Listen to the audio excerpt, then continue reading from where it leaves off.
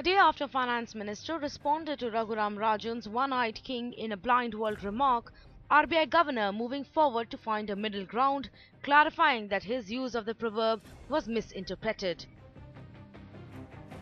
And that while India was indeed doing well, it was far from its potential and the country should not get complacent. But we in India were still hungry for more growth.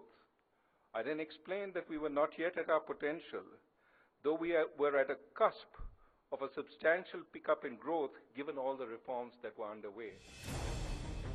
Meanwhile, the Finance Minister Arun Jaitley said that any country would celebrate the 7.7 growth rate, that is the fastest in the world. That I think India is doing remarkably well. For 2 years in a row, we've been the fastest growing major economy in the world. So I think we are doing well.